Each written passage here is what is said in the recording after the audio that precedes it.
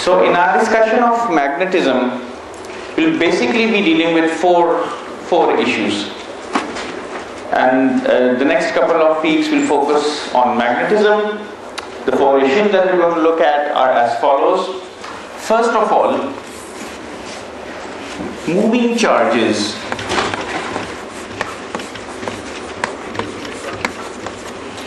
produce a magnetic field.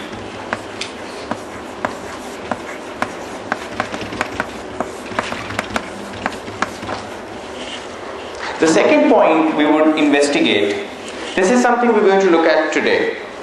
The second point which we'll look at in the subsequent lectures is that a moving charge experiences a force in a magnetic field.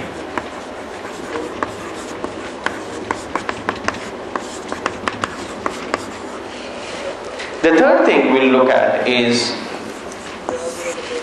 what are magnetic materials? What are the different kinds of magnetism that are allowed by physics? What is magnetism in matter? Okay?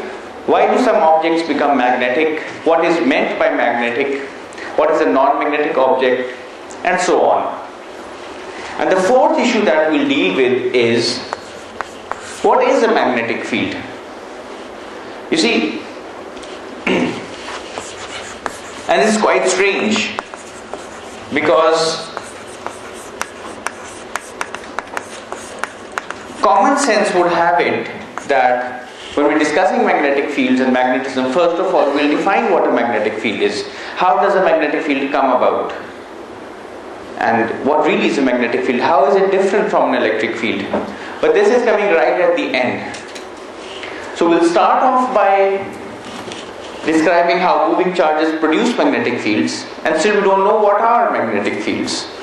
We'll describe how moving charges experience forces in magnetic fields, but we don't know what are really magnetic fields. We're talking about magnetism, but we don't really know what are magnetic fields. This topic comes at the very end because of a certain reason. The reason is present in the theory of special relativity, something that you've already seen in your mechanics class. So we'll build up on those concepts and describe that a magnetic field is a relativistic effect. An electric field can act as a magnetic field. There could be forces, there could be fields that one person qualifies as an electric field, but another person who's moving qualifies the same field as a magnetic field. So electric fields can become magnetic fields in moving frames. So this is something we're going to describe. So electricity and magnetism are basically two faces of the same coin. Magnetism is a relativistic effect, and this is something I'll explain at the very end. Okay? But first of all, I would like to describe some common sensical, common experience observations. And I would like to start off by this. And I would like to recall a physics lecture from 1821, about 190 years ago, by a Dutch physicist, Ørsted. And he was giving a lecture to his students, and what he basically had was, could you just focus on everything? So he had a wire.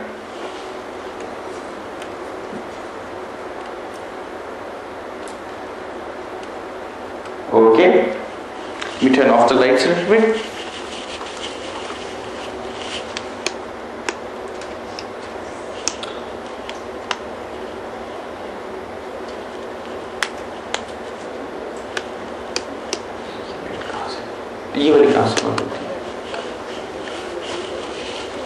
All right.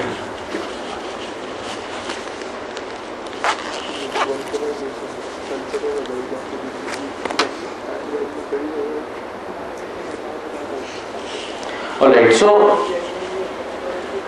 Ørsted had a wire that was connected to a battery, a voltaic cell as it was called in that time. Voltaic cell is after the name of an Italian physicist, Alessandro Volta. So these batteries had recently been invented, and he had a compass needle. So could you focus on the compass needle? Zoom kare, compass needle pe. Alright, so the compass needle basically is a piece of magnetic material. It's like a dipole. I'll explain what that is. And this red is pointing in the direction of north. Okay, so this is the north direction, and the compass here is placed perpendicular to the wire. Okay, so this is our north direction. The red is pointing in that direction actually. And now what I would like to do, I have a power supply, and I would like to make a current flow through this wire. Could anyone describe what is expected to happen to this magnetic compass? The needle will deflect. The needle will oscillate. Okay, let's see. So I'm turning on a power supply.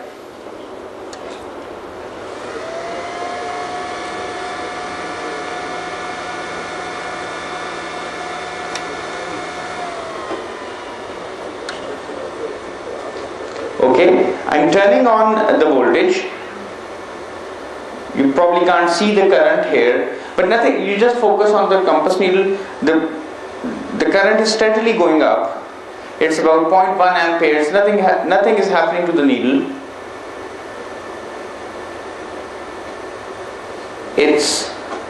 The current is steadily going up. The needle is where it actually is. It's not quivering. It's slightly quivering, but it's not really changing its position. The current has now gone up to 0.5 amperes, 0.6, 0.7 amperes. It's a big current flowing. 0.9, 1 amperes, nothing happens. Okay? I turn off the current. Okay. So, contrary to your prediction, nothing has actually happened to the magnetic compass. Alright? Yes? I think it depends on the rate of change of current. No, it doesn't. Is this a DC source? This is a DC source. So we are passing a current through a wire, and your expectation was that the magnetic compass will quiver, but nothing is actually happening. So now I'll make another of. This is what Oersted did in his class. He observed nothing. So it was an uninteresting demonstration. But what he actually then demonstrated just by chance is that he rotated his wire in a fashion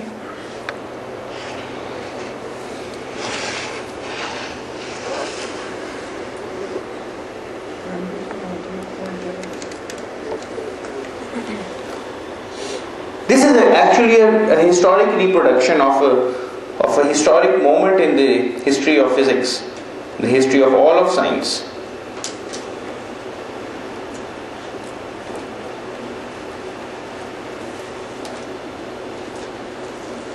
Okay, now we focus on the needle.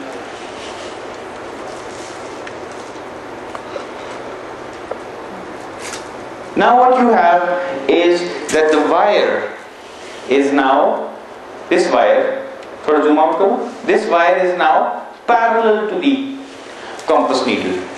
Okay, so the wire is also pointing in the north-south direction. This is the north-south direction, and this is parallel to the direction of the terrestrial magnet. Okay, so now the compass is parallel to this wire. Now he turned on the current again. Let's see what happens.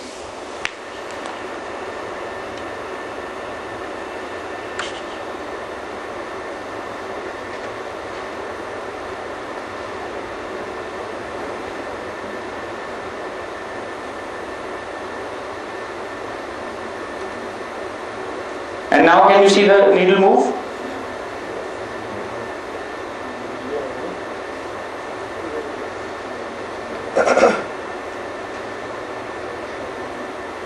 The needle is actually changing its orientation.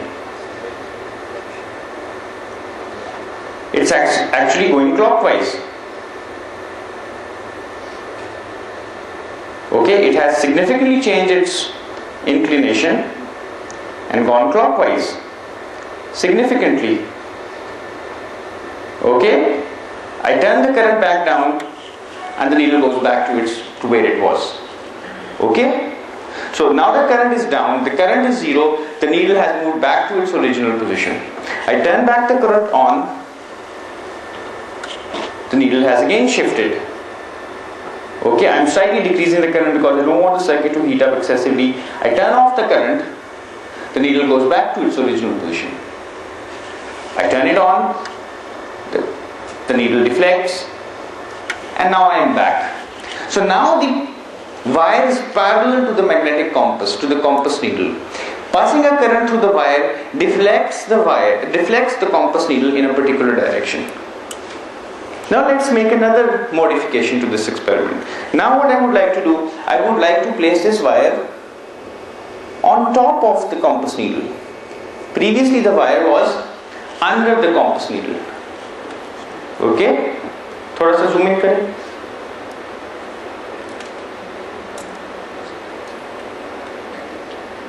ठीक है, थोड़ा सा देखें मुझे lights शायद. Okay, now the wire is above the compass needle and I pass the same amount of current through the wire. What do you expect should happen? It should go in the opposite direction. The compass needle should now deflect in the opposite direction. So I turn on the current and it goes the other way around. I turn it off, it goes back to its north-south direction. I turn on the current, it goes back to where it was.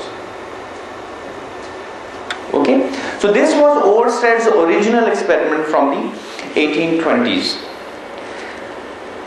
Alright, we'll do that later. Now, can anyone give me an explanation of what's happening here? Why wasn't the magnetic compass needle deflecting when the wire was normal to the compass needle? And why is it deflecting when the wire was parallel to the compass needle?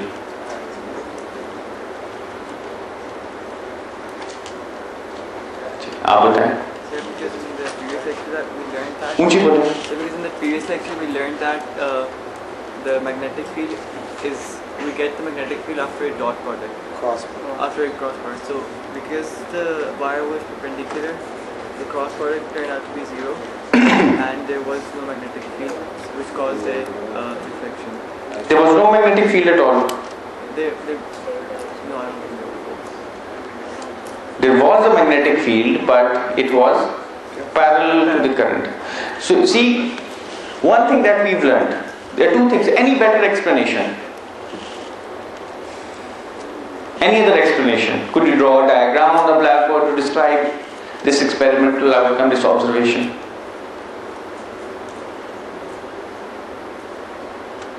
Anyone? Yes. When the compass is perpendicular to the wire, the electric field moves like the Electric field. magnetic field. Magnetic field like moves shorter than the rotate, like moves like rotating motion from the to the north side. So it is already in the direction of the magnetic field. So they are not perpendicular. The compass of the needle and the direction of the magnetic field are not perpendicular. That's why the needle does not deflect. But in the other experiment, they are perpendicular. Okay, that's a more or less reasonable explanation, though it could be done in a better way. You see, the first thing that we observe is the following. Whenever we have a current flowing through a wire, which is like moving charges. Remember, when I say moving charges, moving with respect to whom? Velocity is always relative. Moving with respect to all of us, I, you, everyone in this classroom who's in the lab frame sitting there, while the charges are moving in the wire.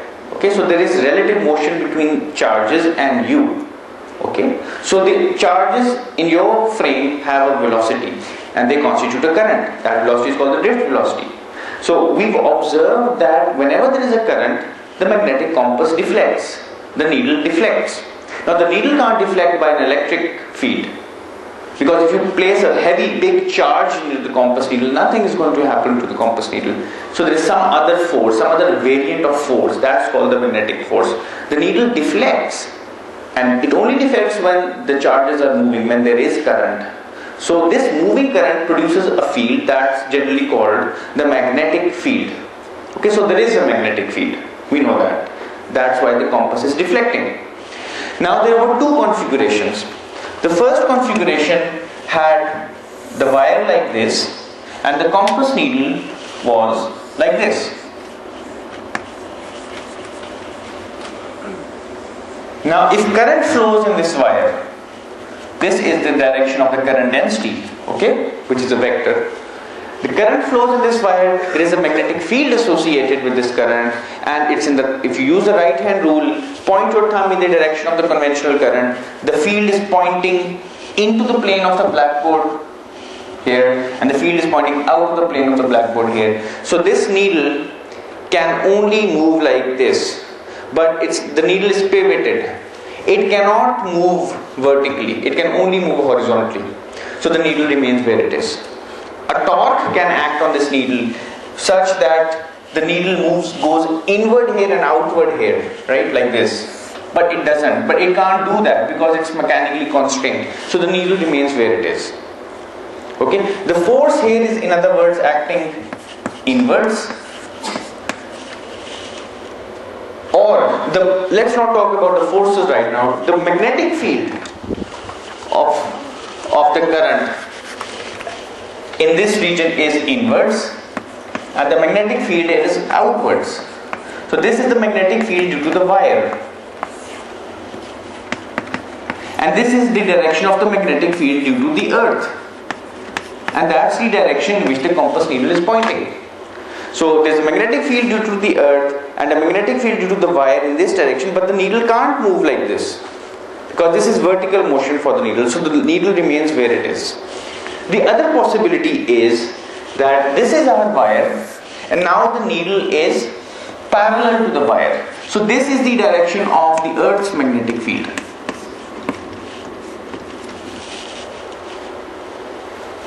Okay? And now if you observe that if a current flows through this wire, this current will again produce a magnetic field.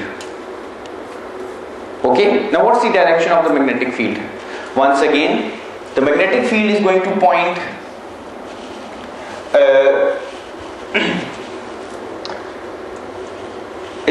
you're going to use the right hand rule. It's going to point inwards here, and it's going to point outwards here. Is that true? No? If you point your thumb in the direction of the current and you look at your curved fingers, the magnetic field is pointing inwards here and the magnetic field is pointing outwards here. Okay? Now in this particular configuration, the magnetic field is pointing inwards here and the magnetic field is pointing outwards here. So this compass needle cannot it cannot execute vertical motion. Okay, so it cannot move like this. However, what can happen here is that this, if you look at from the side, there's an Earth's magnetic field and there's a magnetic field due to the wire, and here there's an Earth's magnetic field and a magnetic field due to the wire. So this compass needle sees a resultant, and if you look at this resultant from the side, you'll get two magnetic fields: the field due to the earth and the field due to the wire, B wire. And if you find the resultant of these fields, you will get a field pointing in some other direction, B resultant. This B resultant is the new field that the compass needle is going to see, and it's going to deflect as a result. However, this effect is not visible here. Okay? Remember, if you have this wire pointing in this direction and the compass needle is parallel to the wire, there's a component of, there's an Earth's field that has a horizontal component. Okay, because the wire, let me describe this a bit better, in a better diagram. This is your wire, okay? Now if your compass needle is above the wire, okay? Compass needle is placed above the wire, agreed? If you look at this from the side, what do you observe? You have a wire and you have the tip of the compass needle. So this is what you observe from this end. Okay, you have a wire coming in, the current is coming in, okay, it's coming straight into you, it's flowing out of the blackboard, and you have your compass needle pointing towards you. This is what you observe from this end, correct? Now the current is flowing out of the plane of the blackboard. Okay, now this current will produce a magnetic field. How will this magnetic field look like? It will look like this. Okay, this is in pink. I am drawing the magnetic field due to the wire. Is that correct? Now there's a magnetic field due to the wire, and at the location of this needle, the magnetic field due to the wire is in this direction, B wire. Okay? Correct? Now, what's the direction of the Earth's magnetic field at this location? It's outwards. So the Earth's magnetic field is pointing outwards. B Earth is outwards. Now if I look at this configuration from the top back again, what do I have? I have the Earth's magnetic field pointing like this, and I have the wire's magnetic field pointing like this on the location of the compass needle. So the resultant field is in this direction. So previously the compass needle was pointing in this direction, now it shifts. Okay? It shifts, it moves into the plane of the blackboard.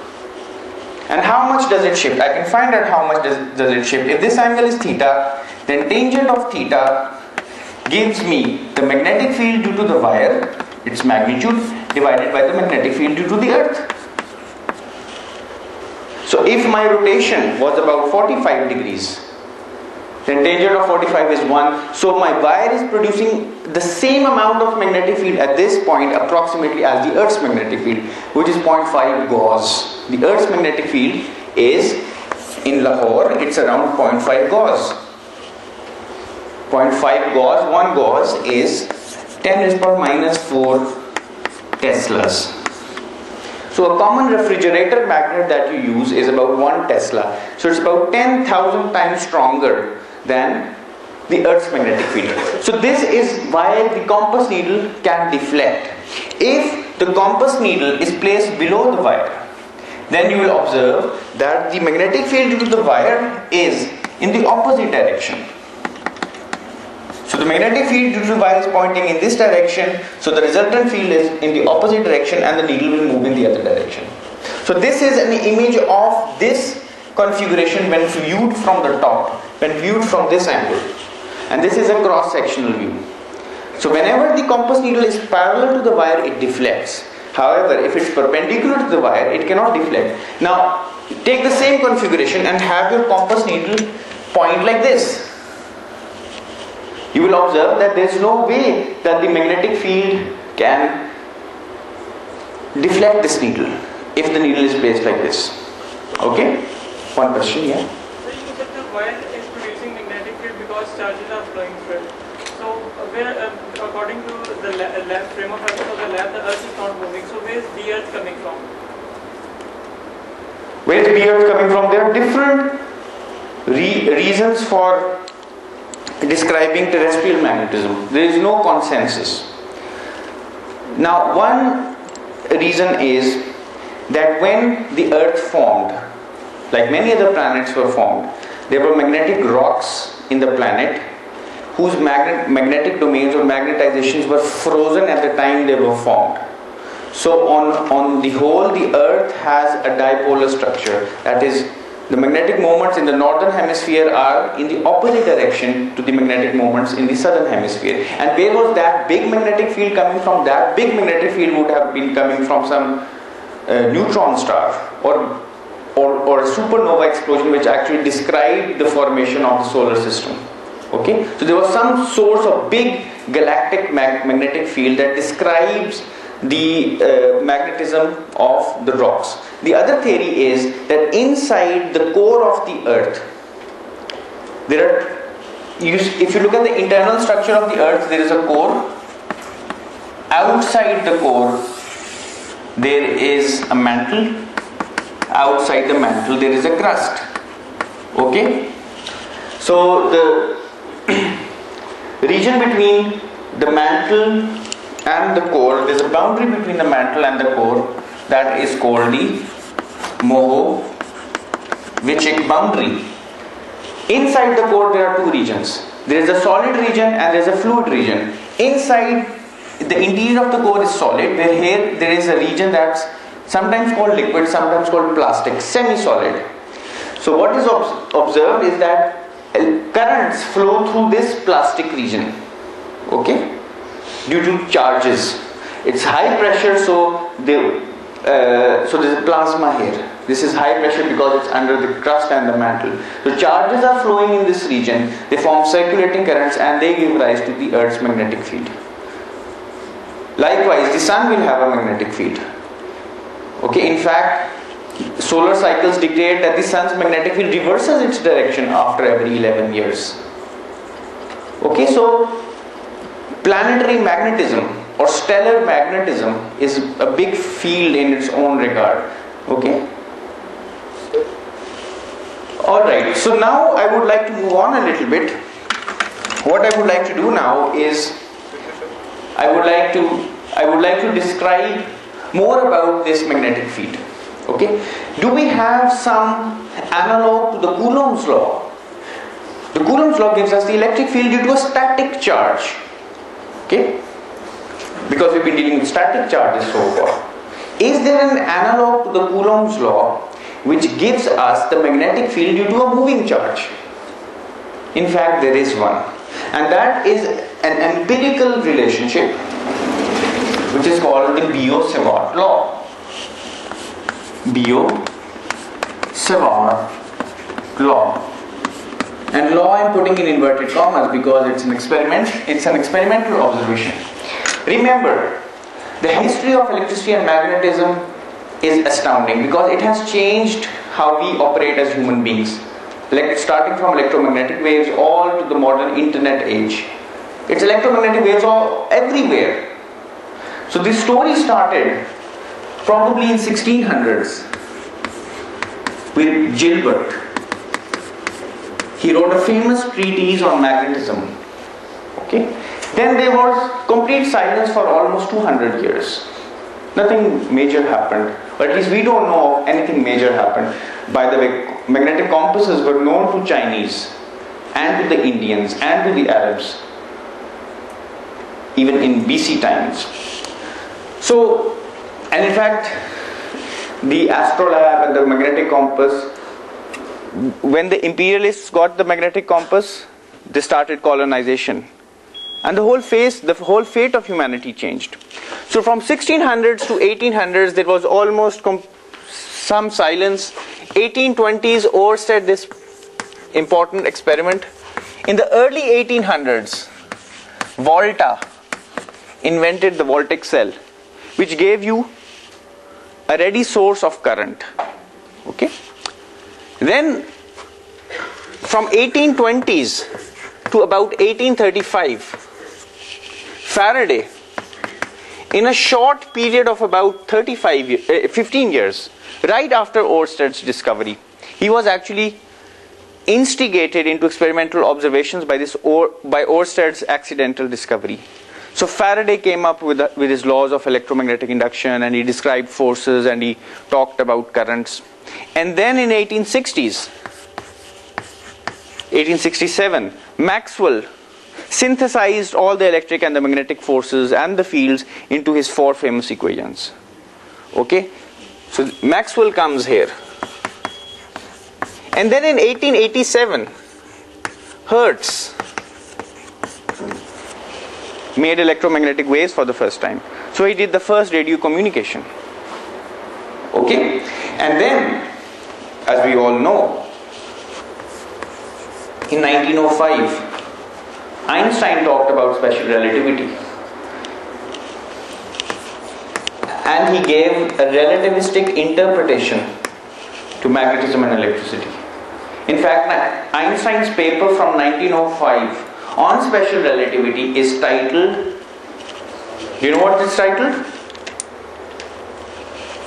It's not titled the paper on special relativity. Do you know what it's titled? It's titled the following: on the electrodynamics of moving bodies. Okay, this was the paper's title of Einstein, in which he introduced special relativity for the first time, for which he got the Nobel Prize in physics. So long history of electromagnetism. Okay. Now, and then there are other people who come along the way, like Lenz. We have the Lenz's law and so on. Now, what is the Biot-Savart law? It's the analog to the Coulomb's law. What the Biot-Savart law says is the following: if I have a charge Q that's moving with a certain velocity v, velocity of course is a vector, and due to this charge I would like to find at some point P the magnetic field produced. Now this velocity is relative. Suppose you are in your rest frame, in the lab frame, and this charge is moving with a velocity. Okay, so you see the charge moving. Okay, someone who is moving with the charge will not see any velocity, so will not experience any magnetic force. Okay, so this is something really strange. However, you will also see a different electric force. Now we would like to calculate the magnetic field at point P due to this moving charge. Okay, so how do you calculate the electric field? If I make a unit vector R which points from the location, the instantaneous location of the charge to the point of observation, this is a unit vector, and the velocity vector, these vectors can move anywhere in space. You can take this vector and draw a parallel vector here, correct? Now there are two vectors, the velocity vector and the position vector, unit vector. According to the Biot-Savart law, the magnetic field here, which of course is a vector, is given by mu naught, which is the permeability of free space, as I told you in the previous lecture, divided by 4 pi. This 4 pi makes the units easier to keep track of. Mu naught over 4 pi. Q, the charge, could be positive, negative. The velocity v, cross product with the unit vector r, divided by r square, where r is this distance.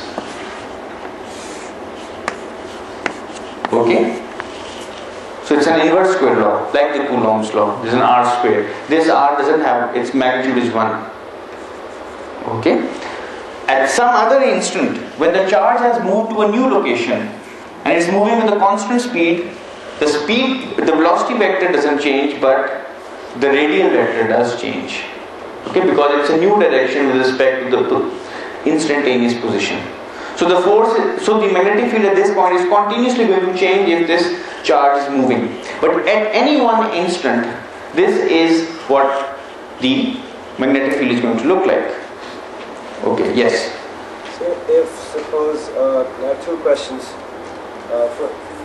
Why did we consider relative velocities when we were doing electrodynamics, for instance, current, when we're studying DC currents? Why did we talk about relative velocities? Why did we not talk about them? Yes. Because it's already difficult to understand electrodynamics and you would like to impose relativity on top of it. You would like to keep things simple. Secondly, sir, for instance, if I have a spaceship and I'm inside the spaceship and I have some sphere of charge, like I have a Van de Graaff generator with me there.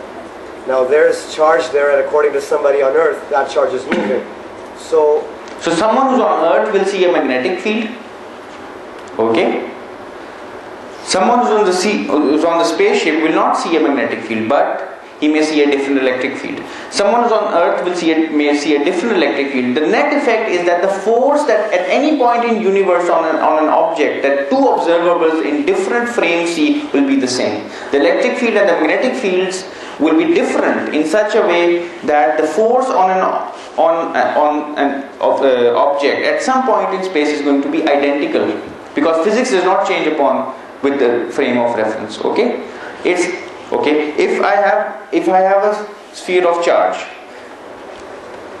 and I'm at rest with respect to it, I don't see a magnetic force, I don't see a magnetic field. But if I'm moving with respect to it, I do see a magnetic force or a magnetic field. Okay, if the charge is moving with me, I don't see a magnetic force, but I will see an electric field. Okay, someone who's in another frame of reference may see a different electric field. The electric field will change because of length contraction or time dilation. And this is my topic of discussion when I come to the fourth point. Not today, in a couple of weeks. So this is the Biot-Savart Law.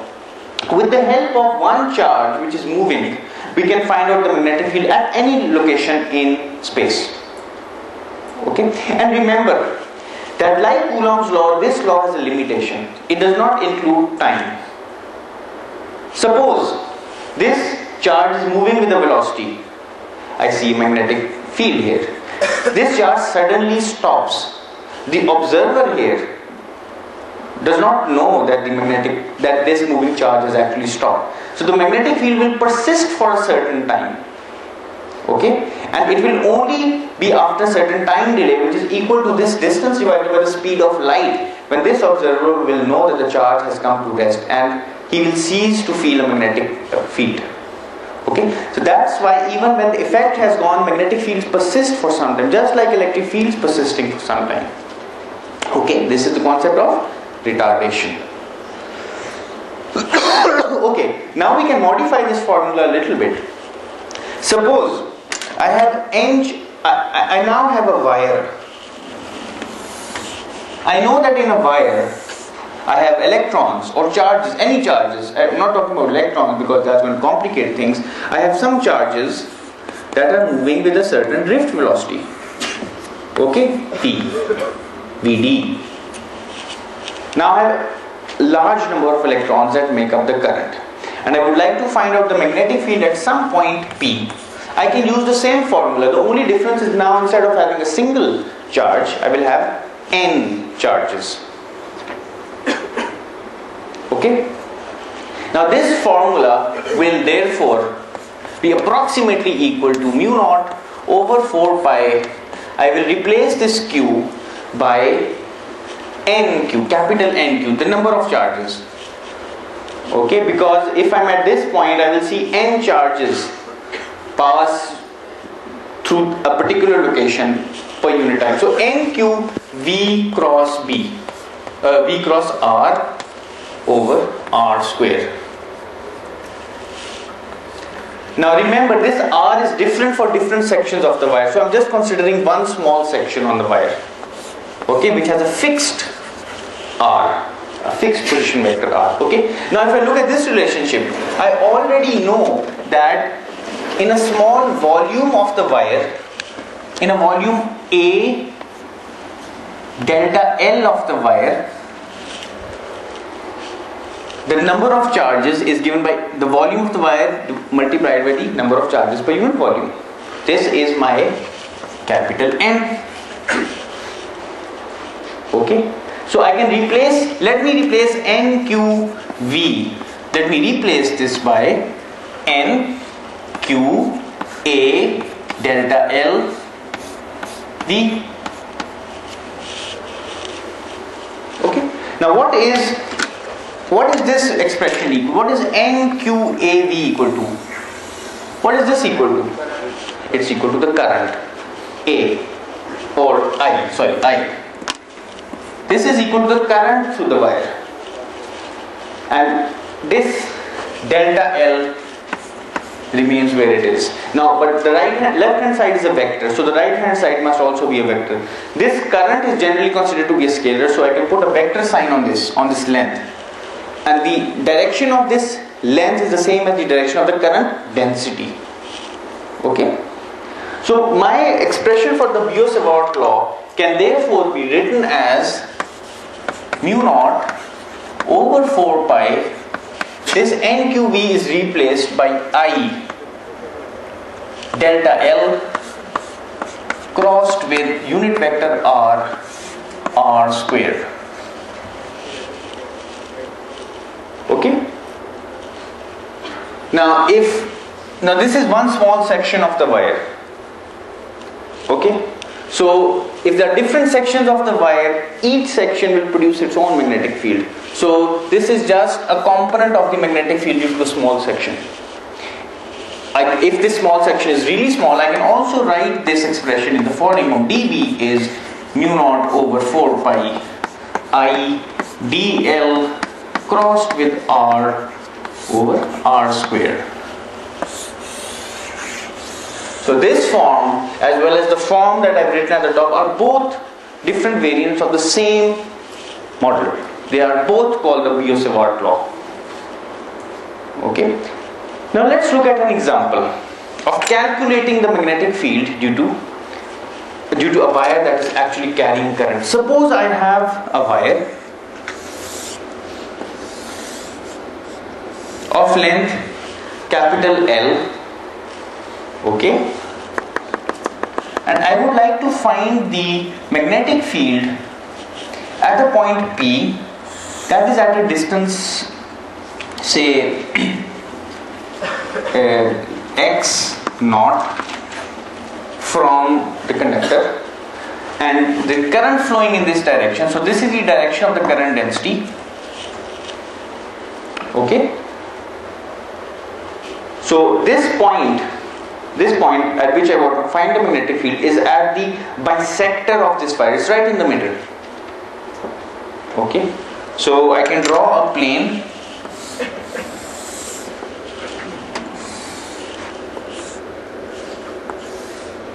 So this point P is on this plane and this is a horizontal plane. Okay, so now what I would like to do, the current flowing, this distance is L by 2 and this distance is also L by 2. I would like to break up this current carrying conductor into small sections. I would like to set up an integral. In other words, this small section, I call this distance y and I call this height dy. Okay, now there is current flowing through this wire which is I. The current through this wire is I, it has a certain cross sectional area. I would like to find out the field here. Okay, first of all I would like to identify the direction of this field. I can use the right hand rule.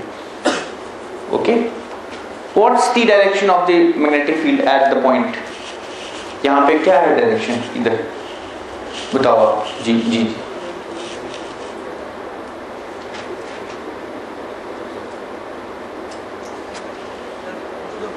into the board. So the direction of the magnetic field is, due to this section, is into the blackboard. Okay, so I point my thumb in the direction of the current, curl my fingers here, the fingers are pointing inwards. So the direction of the magnetic field is into the blackboard. Okay, now what I would like to do, I would like to calculate how big is this force, how large is this force. Okay, first of all, if I were to look at this plane from the top, मैं ऊपर से इस plane को देखूं, my magnetic force will be pointing anti-clockwise, right? And the current is coming out of the plane of the blackboard. Okay, so if I look from the top, magnetic field is going inwards here, coming out here, so it's anti-clockwise when I look from the top. You should be adept, or you should be comfortable with making sketches of this kind.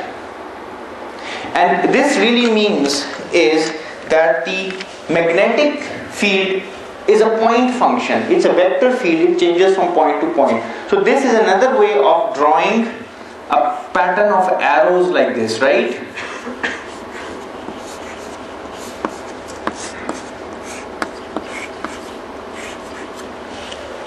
So this is the magnetic field at different points along the circumference of this path in space. And I can just connect the tails of these arrows to make this continuous circle. So there are different ways of drawing magnetic fields. Okay, don't use your mobile phone in the class. ठीक है, तो इस सारे मुख्तलिफ तरीके हैं magnetic field को draw करने के. और देखें, electric field, if you had a static charge, we could never come up with an electric field that has this pattern. Now we have a moving charge, we can have a magnetic field that has this pattern. Okay? Alright, now I would like to calculate how big is this field, what's the magnitude of this field. So I will use the Biot-Savart law. Okay?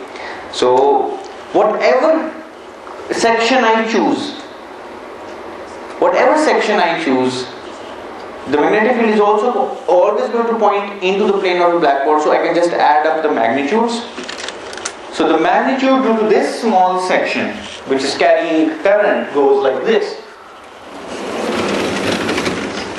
dB is mu naught 4 pi, I is the current, dl is dy.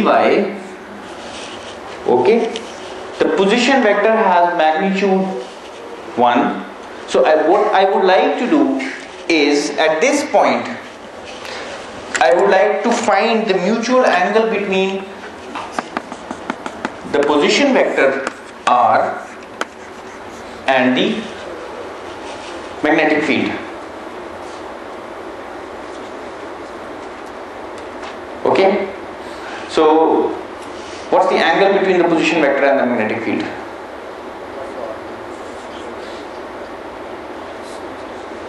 Can you think about this a little bit? I give you 1 minute to think about it.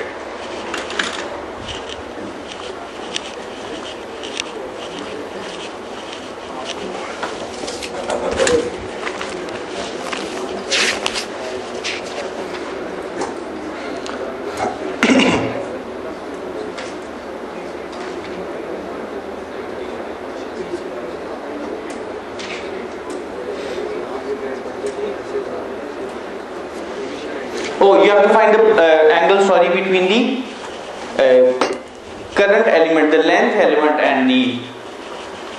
So the length element is pointing in the upward direction, like this, right? So the length element is like this, right? This is dl. Find the angle between dl and r. What's the angle? Some angle, okay? So if I make a triangle, if I call this angle theta, this angle will be theta. So what's the angle between dl and r? 90 plus theta. So I have I dy, the magnitude of the position vector is just 1. So I have sine of 90 plus theta, where my theta is defined in the diagram. If you make the proper diagram, you solved half of your problems. Divided by the square of this distance. Now what is this distance? X naught squared plus y squared, square root squared is just right like this. X naught is a constant. Okay, now what is sine of 90 plus theta? Cosine theta, I get mu naught over 4 pi I cosine of theta dy x naught square plus y square.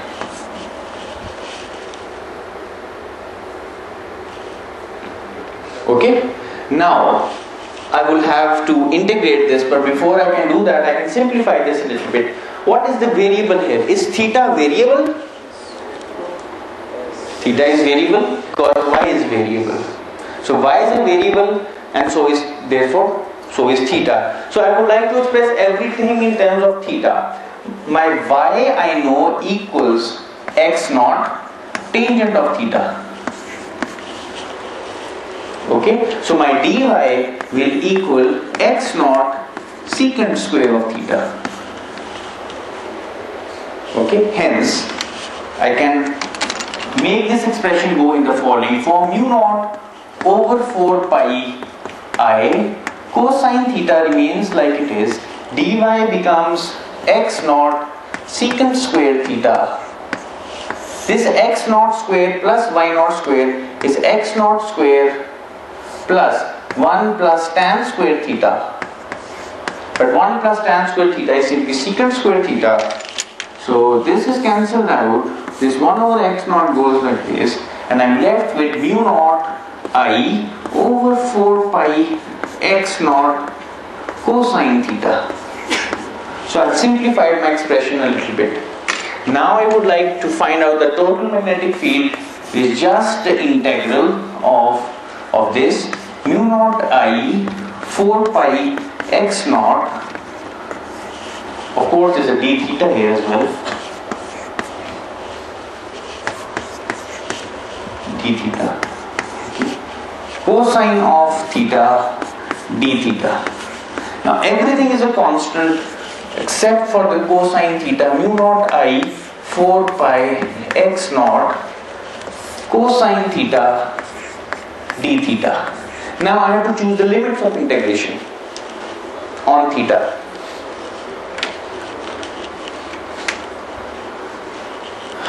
So what are the limits of integration?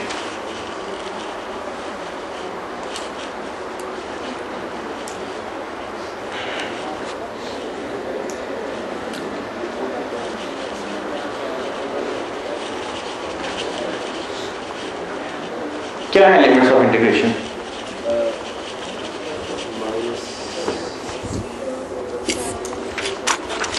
tan inverse of L by 2 over x. L by 2 over x. Right, correct. Be minus. From minus to positive.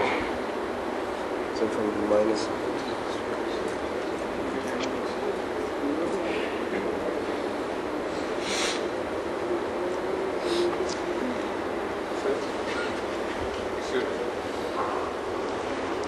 एक minute हीरा कौन है? हीरा शहजाद आप हैं?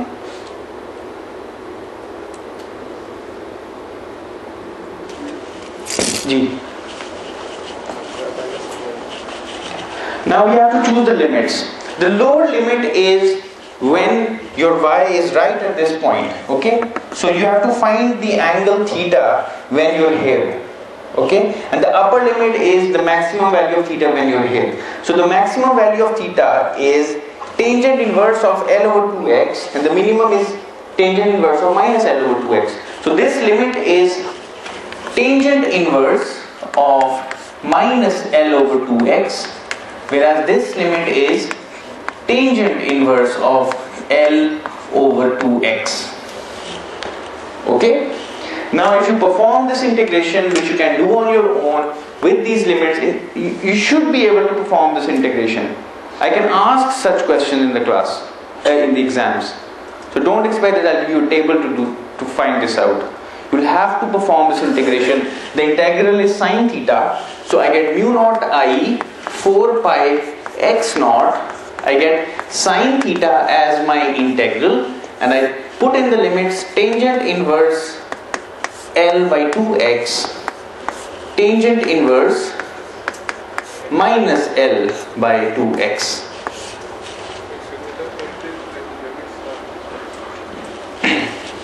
So the limits are the extreme values of theta. When theta is the upper limit, so then this theta is tangent inverse of L over 2 divided by x naught.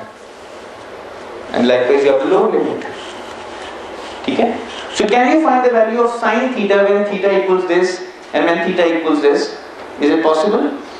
Could you give it a shot? I would like to see if you can substitute these angles in sine theta, and what would you get? Could you please give it a shot? पहले कोशिश करो ना, नहीं कर रहे.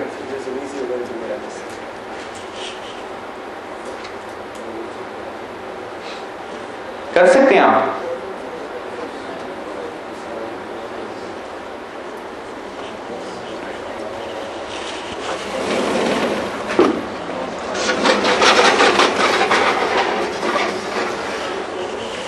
So I will call tangent inverse L over 2x, I will call this beta.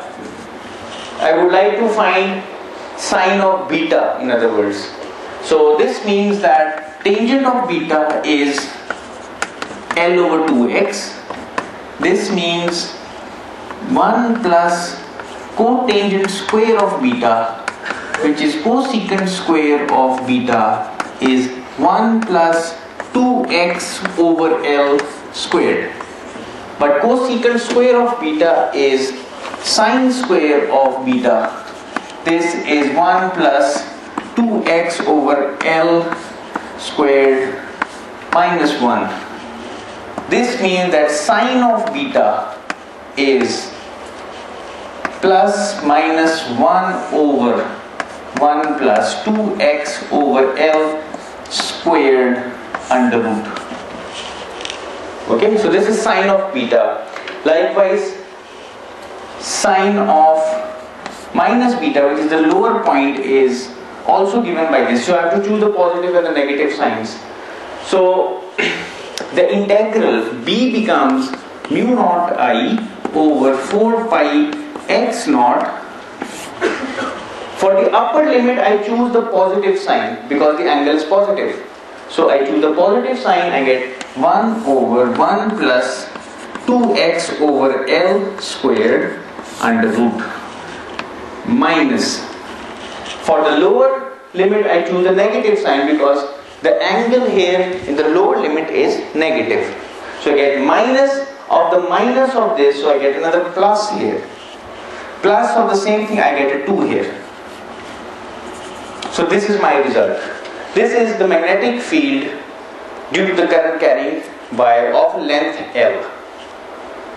Now if I make a simplification, if my x naught is much smaller than L, which means that I am very close to the current carrying conductor, or in other words, this current carrying conductor is really large, then I can have the simplification that this L over 2x is really small, because 2x is much smaller than L.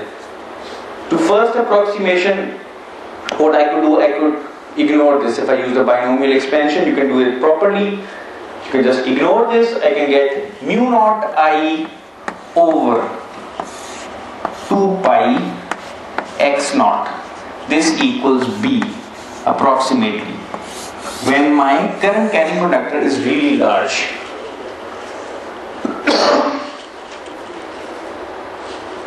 So this seems somewhat similar to the following fact that if you have a wire that is charged with uniform charge density lambda, and if you are at a distance x naught from the wire, then the electric field here is simply going to be lambda over 2 pi epsilon naught x naught. Correct? ऐसा ही है ना कि if you have a wire that is charged and you are at a distance x naught from this infinitely long wire, then the electric field at this point is simply equal to lambda, the charge density, divided by 2, a factor of 2 pi epsilon naught and the distance. Here, if you have an infinitely long current carrying conductor and you're finding the magnetic field due to this infinitely long current carrying conductor, what you have is, instead of epsilon naught, you have mu naught. But if this is in the denominator, this is in the numerator. Okay? Instead of this lambda, you have the current now. A current density, a charge density produces electric field, a current density produces a magnetic field. And you have the same x naught and you have the same 2 pi factor here. This 2 pi factor comes out because we have included this factor of 4 pi in the definition of the Biot-Savart law. If we didn't have this factor, then we could not find out the symmetry in the formulas. So this factor of 4 pi ensures that there is some symmetry between the formulas we get between the magnetic and the electric fields. Okay. Now I'll give you 1 minute to digest this while we move on to our next discussion, finding out the field due to current carrying loops.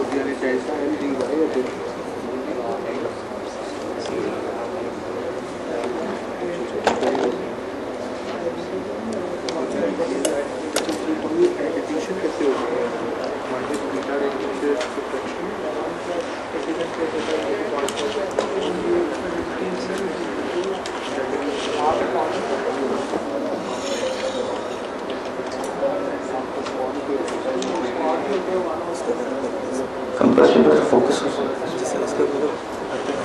चलो ठीक है एक minute जरा cot क्या होता है 1/10 होता है तो 1 + 2 समर एल्स ठीक है और साइड पे 1/40 एग्जैक्टली वो इनवर्स में लिया और साइन बीटा पॉजिटिव बीटा को पॉजिटिव अगर हमारे बीटा में तो हमारे पास प्लस हो रहा है इसलिए बीटा और ये इसको रेड वाला नजर आ रहा है because of all these muscles x basically protein distance of the points all right, so now what we've seen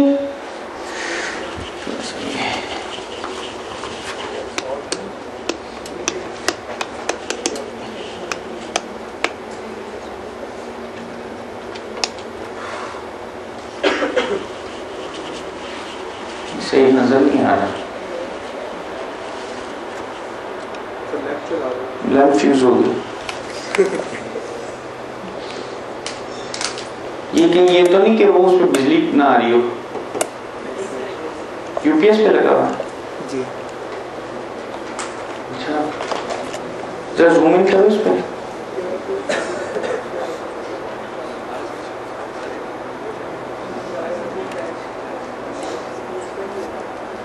okay ठीक है अभी आप नीचे बैठ जाएं एक मिनट ठीक है तो what we have here you can observe is we have a loop of wire ठीक है अगर यहाँ पे आप देखें उधर ना देखें इस पे देखें ये एक लूप है वायर का ठीक है it's a rectangular shaped loop instead of a wire we have many turns and now we have a compass needle that is placed inside the loop. Now intuitively or by common sense or by prior knowledge from FSC or A level what you observe is that if the current flows through this wire, now if the current flows in this direction, the current will flow in either direction depending upon the winding and the power supply. If it flows in this direction, a magnetic field is produced parallel to the axis of this solenoid if you're in the middle of this coil. Okay, now if there's a compass needle pointing in this direction, depending upon the magnetic field it can move in either direction. It can move like this or it can move in the other direction if the magnetic field is in the opposite direction. And as you move away from the solenoid, the deflection will keep on decreasing. And by looking at the deflection, you can actually tell how much is the extra field that this coil is producing. So I will just do, it's a very simple demonstration, it's really school level demonstration. I would just like to show that this compass needle will actually deflect when you put on a current through this coil.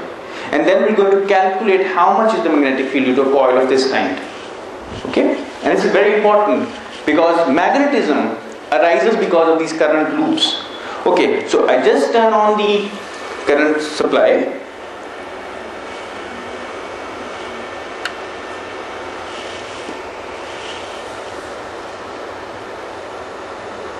Okay, this is deflection already at even smaller currents because there are many wires, there are many loops, each loop has its own current. So n times the current through a single wire, so the deflection is much larger.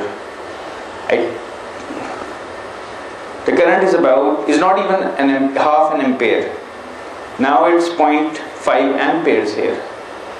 Okay, so I switch off this supply, the current, and the needle goes back in and points in the direction of the north.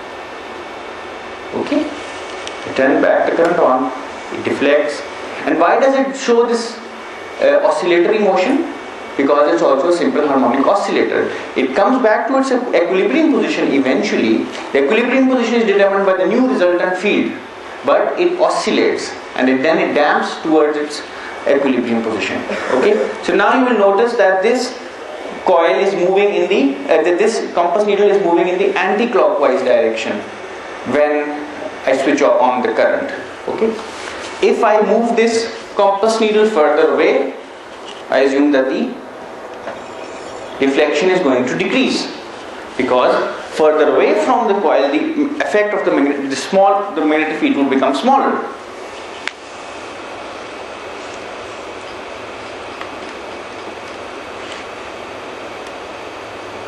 Turn on the current. Of course, it's a much feebler oscillation. So I move away along the axis of this coil. I move further away, the magnetic field diminishes. And it diminishes in a particular pattern. And that diminishing is 1 over x cube.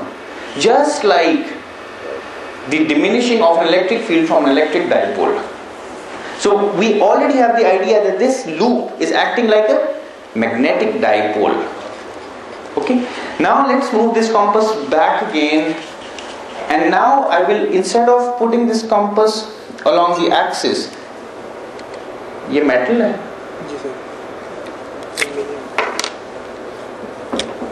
I will put it on top of the solenoid. Now let's see what, if I turn on the current, let's see what's going to happen. What do you expect is going to happen? Nothing? There is an electric field outside. Electric field, not talking about electric field outside. Nothing or something. Small deflection in the same direction. Let's see.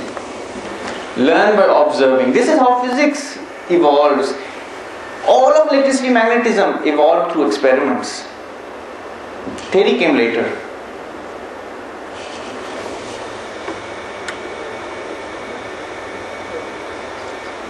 In the opposite direction, yes. It has now moved in the opposite direction.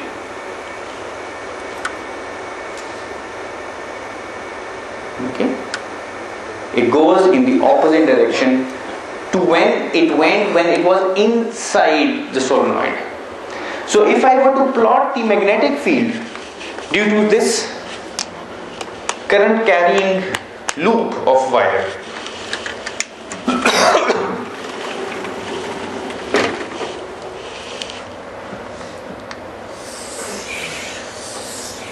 instead of making a circular loop, instead of making a rectangular loop, I would make a circular loop. The magnetic field approximately looks like this.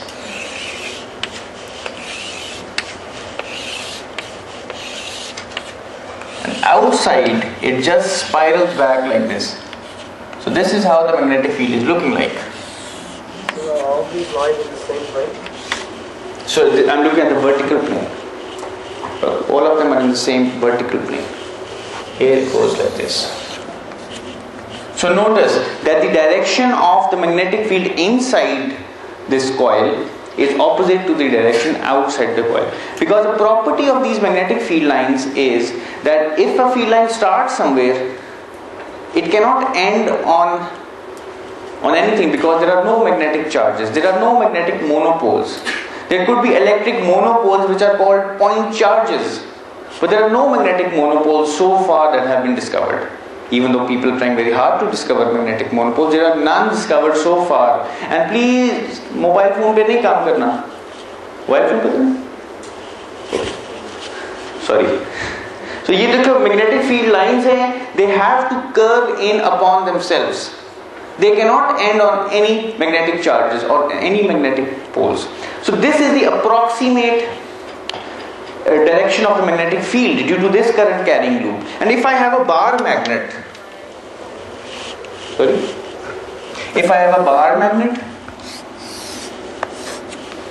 now one really bad way of drawing bar magnet is putting a line in the middle of the bar magnet and putting a north here and a south here.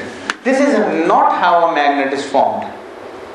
This is a totally misleading representation of a bar magnet.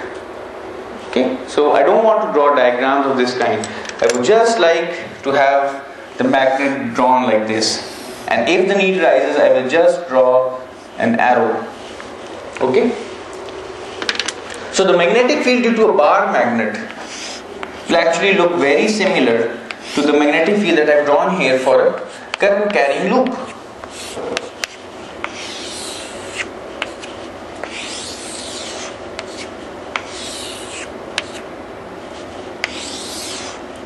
So this current carrying loop is actually acting like a small bar magnet, like a tiny magnet. This is called a dipole. magnetic dipole. And what we are interested now is that I will finish this off as a homework, because, and I expect that before you come for the next class you'll actually solve this problem. What I would like you to do, I would like you to take a circular loop of wire, okay, that is carrying a current. Okay, let's draw this horizontally. Take a circular loop of wire. It's in the horizontal plane. It's carrying some current. Let's call this the x-axis, the y-axis. Let's call this the z-axis. So this is in the xy plane with z at z equals 0. This disc, it's not a disc, it's a ring. This ring has a radius capital R and this current flowing through it. This is the direction of the current density. Now what I would like to do, I would like to take a point on the axis, point P, such that this distance is z0, some z0. And I would like to find out the magnetic field due to this current, okay, inside the loop. What I would like you to do, I would like you to first of all determine the direction of the magnetic field using the Biot-Savart law. I would like you to break up this loop into small sections, find the direction of magnetic field due to each section, find the magnitude of the loop of the current carrying loop due to each section, and then integrate and find the total magnetic field here. And then what happens if I move this point closer and closer to the loop? Eventually I come here. What I would like the result to be is that this current carrying loop is acting like a dipole, but now a magnetic dipole. So a single pair of charges, opposite charges, acts like an electric dipole, whose electric field falls off as the cube of the distance if you're far away from it. This would act like a magnetic dipole whose magnetic field falls off as the 1 over the cube of the distance from the center of this current carrying loop. And these current carrying loops are really important because an electron inside an atom is also modeled by the same current carrying loop. The electron in a certain angular momentum state also has a current carrying loop, it also has a magnetic moment, and that is where magnetism comes from. Okay, so in the next lecture we'll probably look at more at the different kinds of magnetic materials, and we will build up from this concept, and the tutorials will resume from next week as well. Over the weekend we're going to upload the marks of the midterms as well. Okay, thank you very much.